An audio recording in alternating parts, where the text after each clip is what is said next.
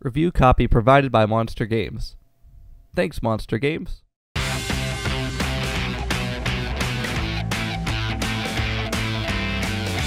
Hey everybody, DGoodin24 here. Welcome back to the channel.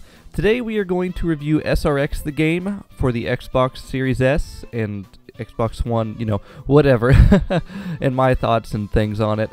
This is going to be like a podcast review, not like I don't have anything typed out, so I'm just going to go by and give you my thoughts one by one and just tell you what I think about the game and whether you should spend your money on it or not. So the fact I received this game free will not influence my decision.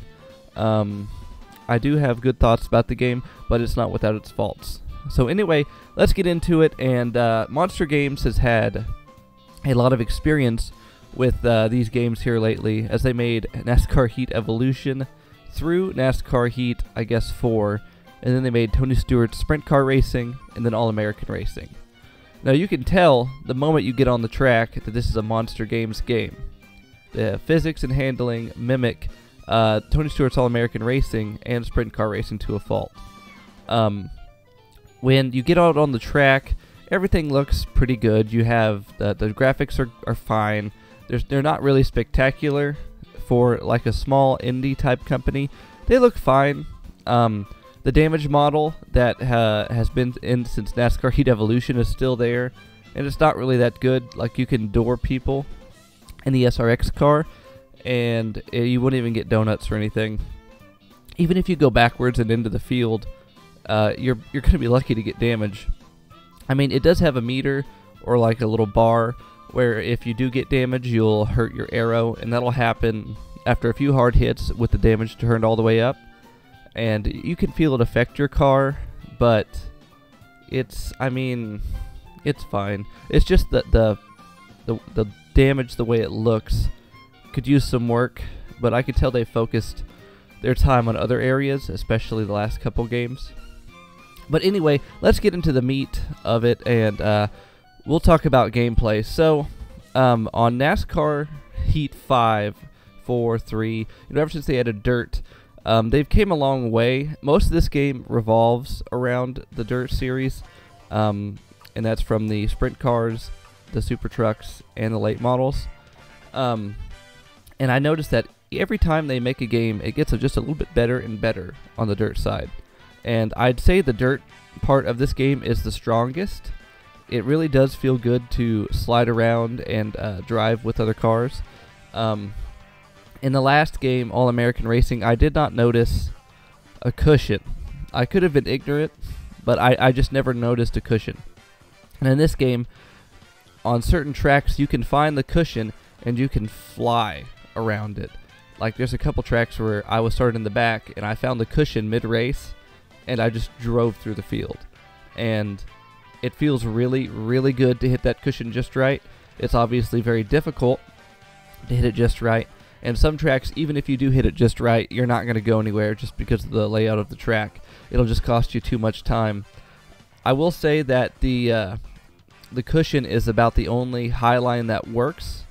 If you are even half a lane off the bottom, the AI cars are going to put their nose in and try to pass you. And that's frustrating, for sure. I wish they could find more of a dynamic track thing, but I understand that's very difficult. On the asphalt side, it's definitely got a NASCAR Heat feel to it, especially with a wheel.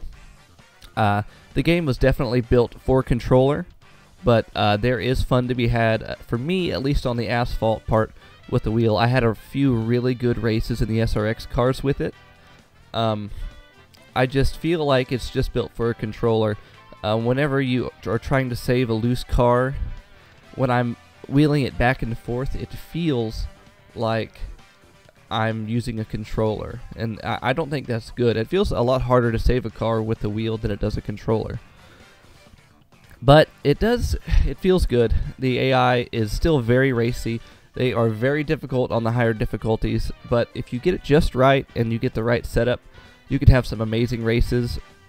There's one race, and it's on the channel, where I drove from the back up to 4th, and then the invert happened, and I drove from I don't remember what it was, from 8th to 1st to win the heat.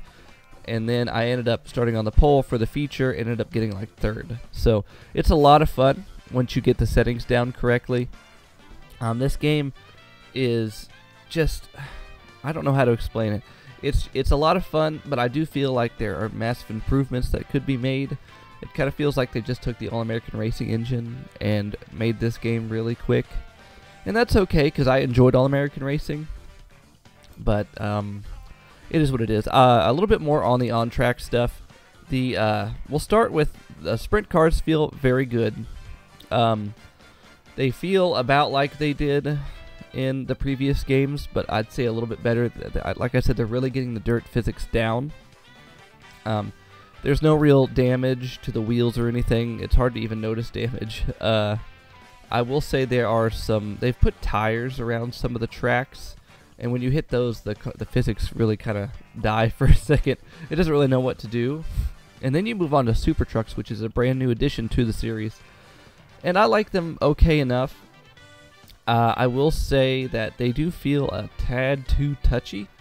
Like I said, again, the damage doesn't really show that well on it. Things just kind of get bent. They do look nice, and they drive okay. It just, I don't know. The physics on them seem to be the most wonky of all of them. The amount of times I've spun somebody out, and then our cars or trucks just get stuck in like a T pose, where they're completely sideways, and I am in their door, and I cannot get off of them without like putting it in reverse. And it's just weird. It's happened to me multiple times. It happens to me multiple times per race sometimes, and that's probably my biggest gripe is they're just so finicky. A lot of times they can save it very easily, and it's just frustrating. But aside from that, the Super Trucks are fun. I really wouldn't want to do them for more than a season or two in the career mode. After that, we had the late models. The late models were a DLC addition to All-American Racing, and they really don't feel that much different. My only real gripe with them is that from All-American Racing, they took out a lot of cars. There's just a lot of basic paint schemes now. I feel like they should have just brung over all of the paint schemes from the last game. And I think in all these series, you can only have like 25 to 50 cars, and I feel like there was more in All-American Racing. A lot of times it's just 25. The showcase races are not as prevalent, but the late models are fine. Like I said, if you played All-American Racing, you know what to expect.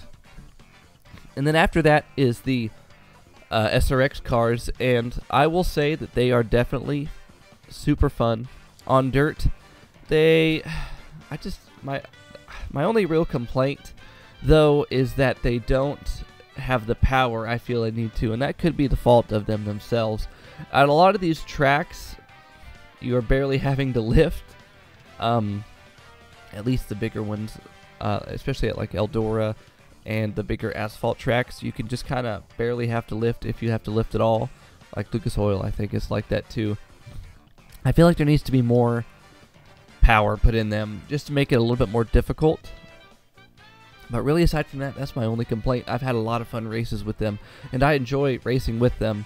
But yeah. Another, I guess, complaint is the AI themselves, especially in the career mode. You're going to have 1 to 2 cars that dominate every race. It's very hard to win a championship, especially if you start off the season kind of struggling, because there's going to be about 2 or 3 cars that just dominate the season. Every week they're going to win.